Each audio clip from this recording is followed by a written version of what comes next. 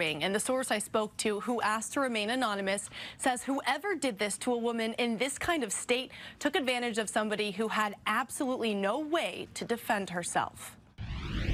What happened inside the Hacienda skilled nursing facility in Phoenix? A woman who has been in a vegetative state at the facility for at least 14 years after a near-drowning incident, giving birth to a baby Saturday. But nobody knows who did this to her. When you first heard about what happened, what went through your mind?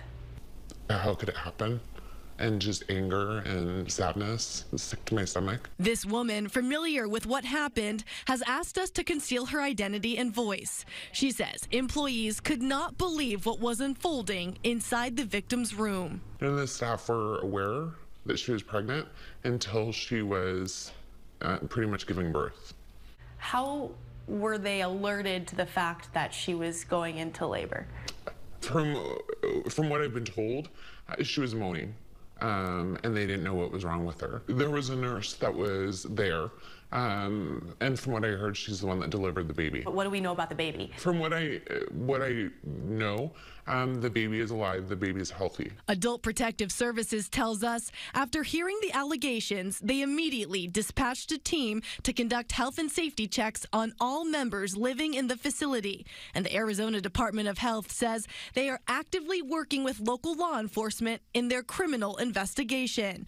But right now, no suspects have been named. And our source says this patient required round-the-clock care, and many would have had access to her room. So those patients saw quite a few people in just a day time. Yeah. So there could be a lot of possibilities as to who did this. Right. She also says the facility has changed protocol this week. I was told that as of now, if a male staff needs to enter a female room, that they need to bring in a female employee with them. And as far as you're aware, that is a new policy. Yes. So many questions as to how something like this could have happened. But our source says this woman was raped in the most vulnerable state.